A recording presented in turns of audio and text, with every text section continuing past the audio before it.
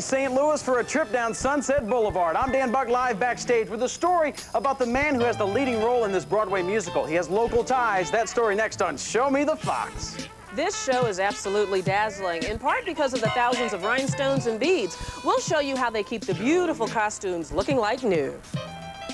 Good evening, everyone. I'm Wendy Bell. Hey, did you know it takes 52 trucks to move Sunset Boulevard here to St. Louis? But what's even more impressive is what it takes to move all these sets on the stage. I'll tell you about it coming up. And while Linda Balgord plays an aging divorcee on stage, in real life, she's happily married to the stage manager. We'll tell you about their life on the road next on Show Me the Fox. Live from Channel 5, it's Show Me St. Louis. Good evening, everyone. I'm Debbie Turner. And I'm John Pertzborn. Welcome for a look at, behind-the-scenes look at, Sunset Boulevard. Yes. We're live at the Fox Theater, folks. This is going to be great. This is. You might even hear them doing a little sound check in the background as we go through the show. Now, this is Andrew Lloyd Webber's Tony Award-winning musical. It's a little bit unusual, John, because usually a musical is turned into a movie later. Yeah. But in this case, this was first a movie that has now been turned into a musical. That's right. Billy Wilder's film Sunset Boulevard looked at the dark side of Hollywood. It starred William Holden as Joe Gillis, a struggling screenwriter who comes in contact with an aging film star, Norma Desmond, played here by Gloria Swanson. The two form an alliance they think will be advantageous to both, but it all ends in tragedy. Now, while captivated by the film, Lloyd Webber worried about the musical adaptation. Sorry, that's below me. I think I'll have the milk. I was worried that actually, whether actually you care about the people in it. Because in one sense you could say, well, there is a old movie actress who's really rather rich. Do you relate to her? And a young boy who's taking, if you like, and is that rather unsympathetic? Despite Lloyd Webber's concerns, the production opened in 1993, first in London and then in Los Angeles, to critical acclaim, John. And of course, it opened here in St. Louis, and the opening was sort of a homecoming for the male star. Yeah, you're talking about Ron Bohmer. Yeah, he plays Joe Gillis, who's a screenwriter, and he actually went to Webster University. So when he came back to St. Louis, yeah, it was a little sentimental. And Dan Buck is backstage right now because he went back to Webster University with him. Danny, what was that like? Oh, he was very excited, obviously, and he's excited to be performing here in St. Louis. While Ron grew up in the city of Cincinnati, it was here in St. Louis that his acting career really blossomed at Webster University. And when the show rolled into town here, he made sure and made it a point to return to his alma mater. And our cameras were rolling as we made that reunion. Sunset Boulevard, ruthless boulevard, destination for the stony-hearted. He brings passion to his profession. Actor Ron Bohmer knew that he was the perfect fit for the part of Joe Gillis, the lead in Sunset Boulevard, an accomplished singer, a versatile actor, and a resume that includes roles in Les Miserables and Fiddler on the Roof. But long before Broadway, Bohmer was here. We had to audition at the beginning of each semester, so some of my greatest theatrical flops took place on this stage. It's a homecoming for Ron, memories revisited, a place he called home from '79 to '83. This whole wing that we're getting ready to walk into actually wasn't even here when I was here. While some structures at Webster University have changed, many faces have not. It's great to see you. Yes, I brought a crowd with me. You had to catch me in the glasses, right? Showing my age. How are you? Hugs and hellos are in order, from the man who taught him to dance to the inspiration behind his music. You need to look at this. Hey. I heard you practicing. I thought, I know that song. Ron should know it. He wrote it, and his old teacher is merely preparing for its debut performance. Heroes and heartaches. Byron saved my life. Byron came in to head the musical theater program when I was a senior, and that was like the year that everything came together for me. So I owe a huge portion of my success to this guy right here. Today, Ron is here to share that success. He'll speak to a room full of starry-eyed students, sharing not only his triumphs, but the reality of rejection.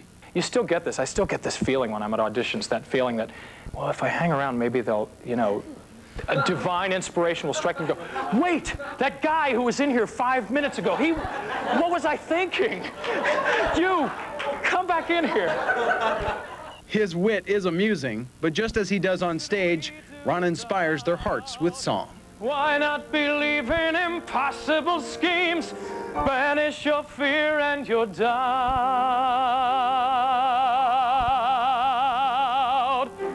When the lights go out.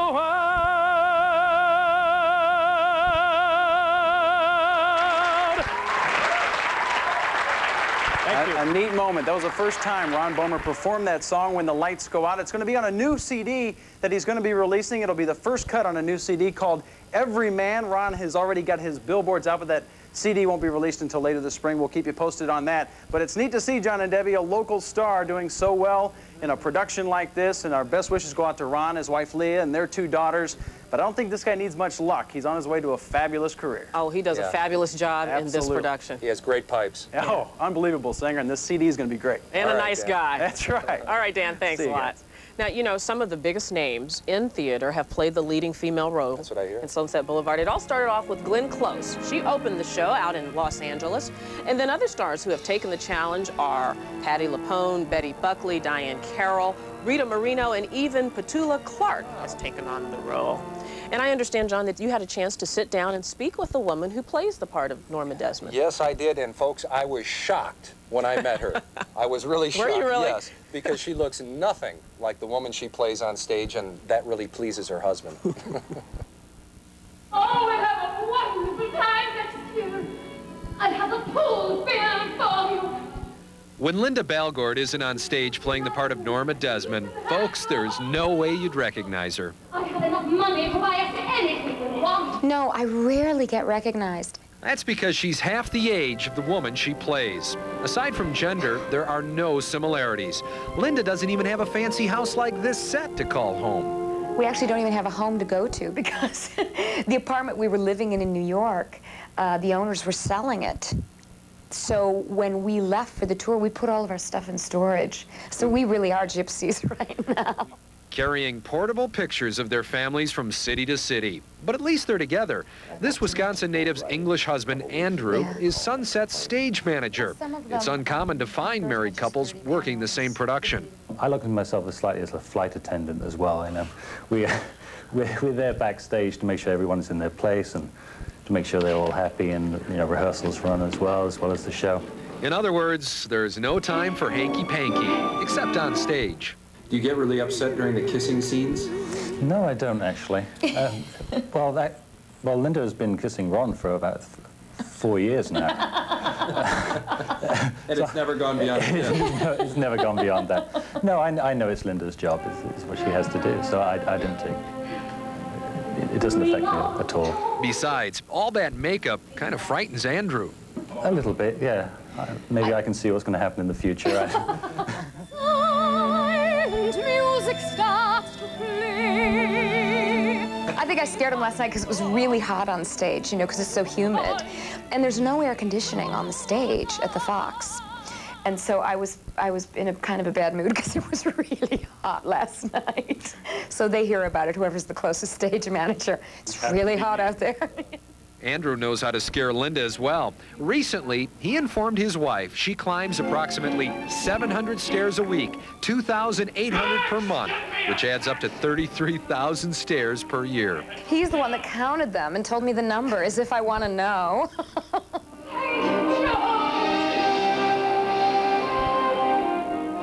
And right now, folks, let's take a live look at Linda putting on some of that scary makeup.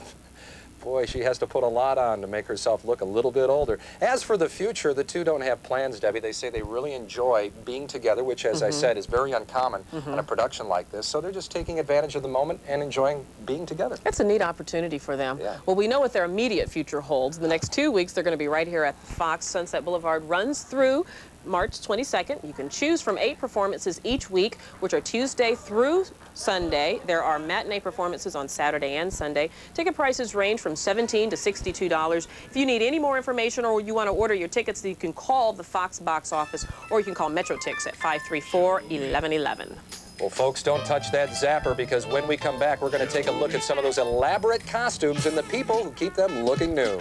And you will be absolutely amazed when we show you what it takes to move the Sunset Boulevard giant set from place to place. You won't want to miss that, so don't go away.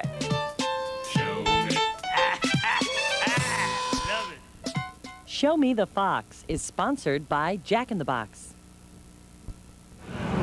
Well, what about a blimp, sir? The Sourdough Jack blimp. Yeah, that's appetizing. Look, our Sourdough Jack isn't your typical burger. We're combining crunchy grilled sourdough with a big, juicy cheeseburger. This Sourdough Jack could be huge. Huge. So how do we spread the word? How about a website? Jack, I know some guys. We could spread the word for you.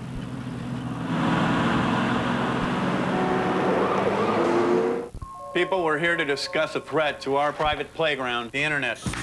Sprint Internet Passport. Notice the software that makes sense of all the technical stuff you used to need a nerd for. A powerful menu that makes it easy to find what you want. It even has 24-hour expert assistance, not to mention a big shot spokesperson to tell everyone about it. So what's stopping someone like my mother from getting on the net now? Nothing. Oh, that's Sprint Internet Passport with unlimited use. Call now for 30 days free. What does it take to be innovative? Take a look at Frigidaire. It's the first ever range with a warming area on top, a warming drawer on the bottom. Both keep dinner ready until you are. And take the Frigidaire Gallery dishwasher with advanced new features to wash a half a load at a time or a whole load using just 6 gallons of water. It took Frigidaire to introduce the first built-in water filter putting clean ice and water within reach. So cheers to innovation and to you taking a closer look at Frigidaire. This is Steve, and these are all the people who... The cast of Sunset Boulevard depends on the crew to keep them looking their best each night. 5 wig masters, count them folks, 5, are responsible for 110 different wigs, all made from genuine human hair. Stylist Gary Martori says the wigs reflect the characters' moods in the production, and they provide a perfect hiding place for those pesky wireless microphones. Taking care of the wigs is enough to make a worker pull their hair out. Each one is washed in set for every show, which is 8 times a week. Well, they go through a lot because she's very busy in the show. She's on the show. She's on stage all the time. And it's just repairing them, setting them, keeping them to stay curly before she has to wear it. A lot of times I'll bring this upstairs, it'll be straight. So I have to watch that. And I've been talking to those people because I'm trying to get them to make us some wigs for those bad hair days. I wish we had them, let me tell you. But really, it is a very complex procedure, but it's not the most complex procedure with this production. No, welcome back, everybody. Show Me the Fox continues with a look at the extravagant costumes that are part of Sunset Boulevard. Take a look. They steal every scene, captivating the audience. I'm not referring to the actors, I'm talking about their clothes. The 29 cast members of Sunset Boulevard wear more than 200 costumes, lavish and dazzling every one. Rhinestones are everywhere, encrusted in Norma Desmond's shoes, even sparkling in the hosiery. But it's really the bugle beads that abound. Norma's beaded coat, top, and trousers are adorned with 2.5 million beads, requiring 600 hours to hand bead. So you can actually hear this coming down the stairs, the beads. The weight of this extravagant leopard print dress is like carrying around a small child. The actress, besides having to act and sing, she's got to deal with the costumes, which is no easy feat either. And it's not easy caring for all these costumes. Workers check all the outfits daily for wear and tear. Repairs are constantly being done, one bead at a time, by hand. Seamstress Georgina Slottick says there's no specific training for this kind of work. You just do it on the job. You say, make one like this, and you make one like that. Where are you going to train for that? Lynn Salzman is one of 10 professional dressers that help with costume changes. She says the most important aspect of her job is making sure Norma never misses a cue. Absolutely. I want it to go right. I don't want any mistakes, so there's definitely that air of I've got to get in here, I've got to get it right, it's got to be done. Which is much easier said than done. One of Norma's changes must be done in a lightning 21 seconds. So she actually sometimes needs 3 people to help her in and out of costumes. Many of the jewels are copies of originals owned by Hollywood legends. The original's worth a fortune. The jewels are copies, but the fur is the real thing. Designer Anthony Powell felt anything but the actual fox fur on this suit would look, well, fake. So, of course, the fur and jewels must be stored in a secure place. We keep all the jewelry in here as we travel, and it protects it, keeps all the rhinestones in place, and it's covered up, and then it's locked up securely at night, along with the silver fox. The lockers were custom made for the costumes and jewels, so everything is kept safe and sound until the next performance. Well, I tell you what, John, those costumes probably work as hard, if not harder, than the actors. You can understand why they need repairs all the time. And because Norma Desmond has to change so often and change so quickly, those designer dresses have industrial strength zippers in them. Yeah, I think I've seen those zippers on old Boy Scout tents, you know, the big, thick Yeah, it's kind. just that kind. Yeah, that's what they need. You know, Norma's butler also has to change like 3 times in this production, but most people don't even notice.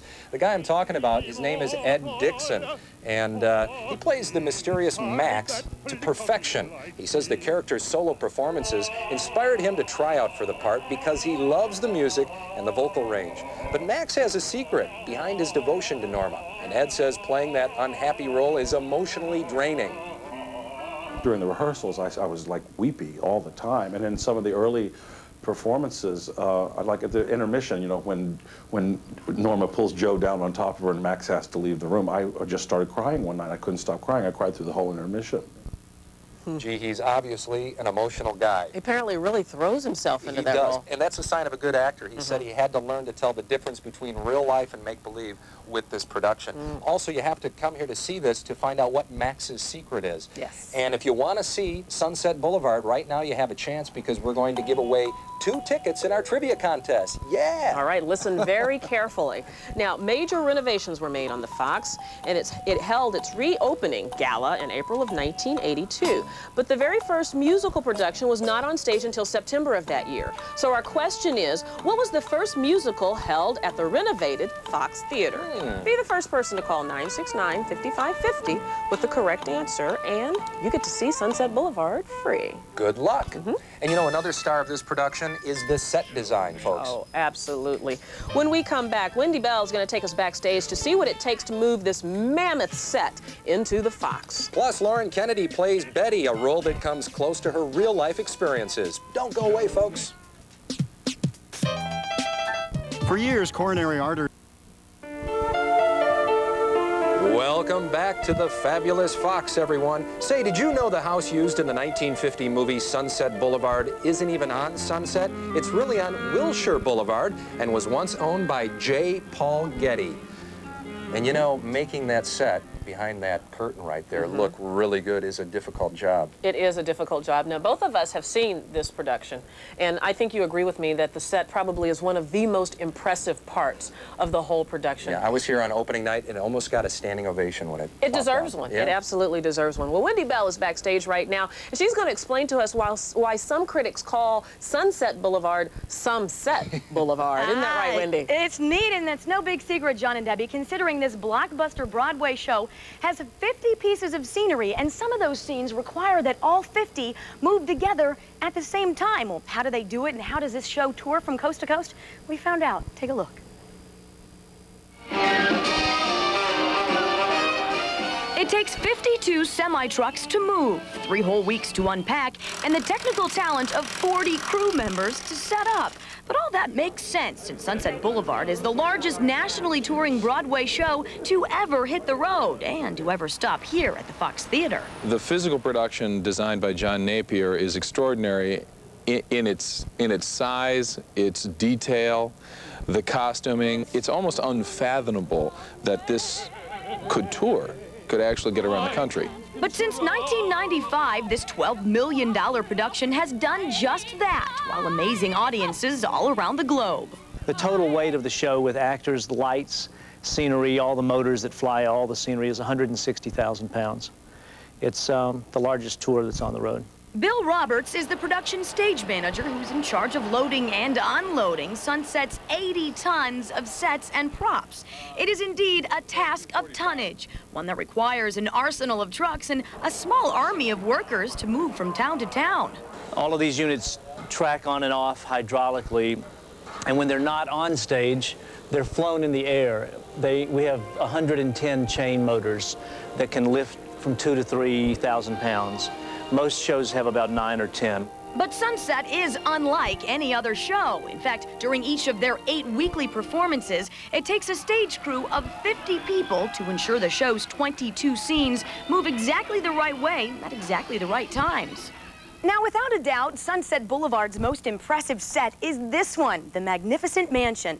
It weighs 44,000 pounds, but thanks to the power of computer technology, it can be moved in a matter of moments. And that computer technology was invented and patented specifically for this production. It's a science predicated on precision and safety. The two computers that operate the lifts on each side can only get out of sync by 1/8 of an inch, and then they shut down. And that's how fail-safe it was built, so that no one would be hurt. And thanks to a $2 million 20-foot expansion of the stage a few years ago, the Fox Theater can now lure blockbuster Broadway shows to St. Louis. Shows like Sunset Boulevard that you and your family can enjoy through March 22nd. And please do. It is absolutely phenomenal. John and Debbie, as we mentioned in that story, it takes 3 weeks to set this wonderful show up. Interestingly, to tear it down and get it ready for the next city, 9 hours. Wow. Wild. So That's if incredible. you haven't come, folks, please do. It's fantastic for the whole family. It weighs so much, it's amazing. It just doesn't collapse into one of the caves under St. Louis. I know. I don't understand it. It is so incredible. come on out. We'll see you at the Fox. Thanks, Wendy. Bye-bye. Now, one of the characters says that she's used to an elaborate set. Lauren Kennedy plays the part of Betty Schaefer. Now, in the play, Betty Schaefer says that she grew up in the movie business. She says she gave acting a shot, but preferred writing. Now, Lauren, the actress, loves acting and singing. And like the character she plays, Lauren says show business is, well, in her blood. My sister and I and my little brother, we all did it growing up, and my parents, they weren't actors, but they certainly did some, you know, community stuff a little bit when I was a kid. So I got to see them do it, and therefore it intrigued me to want to do it myself. Now, she says that she's not a stranger to this play. This is not the first role that she's played in Sunset Boulevard. Lauren was actually a part of the ensemble when the show opened in Los Angeles. Yeah. Very versatile. She's a veteran. Yeah, well, hey, folks, don't go away. When we come back, we are going to have the trivia answer. But before we go, we're going to show you how you can get your tickets to Sunset Boulevard. Show me. Show me.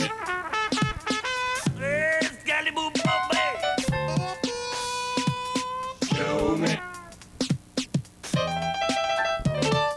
Show me. Love it. Thank you. Sunset Boulevard, tempting boulevard, waiting there to swallow the unwary. Dreams are not enough. I've got to stop myself from singing along. I know, it is so catchy. I've been singing with one look. Okay, Stop. never mind. You know, Deb, I was just backstage and I was talking to Norma Desmond, and she said, "Darling, we have a winner in tonight's trivia contest." And she's absolutely right. Let me remind you of the question first. The Fox Theater reopened in 1982. Now, the first musical production opened September 7th of that year, and Joe Poole of Alton, Illinois, knew that the show was Barnum. And that marked the grand reopening of the Fox. Congratulations to you, Joe. You win 2 tickets to Sunset Boulevard. I guarantee you will enjoy the show. And here's some more trivia for you. Do you know what the next big show is that's I coming happen here? to know. It's this summer, That's in right. June. Showboat. You're right. It's going to be a lot of fun, a very lavish production. As a matter of fact, it was one of the most honored shows of the 1994-1995 Broadway season, winning 5 Tony Awards, including Best Revival. Showboat boasts some classic songs like John's favorite, Only Make Believe, Don't Sing It, John. Oh, I can't help it. Of course, and also Old Man River. The show opens at the Fox June 22nd. Tickets go on sale March 16th. Don't worry about remembering those dates. We will remind you of them as they come. Well, either my watch is too fast or it's the end of the evening, Time folks. flies. We want to thank you for joining us tonight, and we want you to tune in for our regular show tomorrow at 3 o'clock. We're heading off for Clayton, folks. Gallery Nights is coming up Friday. Debbie and I will show you where to enjoy the works on display at 10 galleries, all in one evening. Also, we're going to tell you how your children can... They've sold more Broadway tickets than any pair in the 20th century.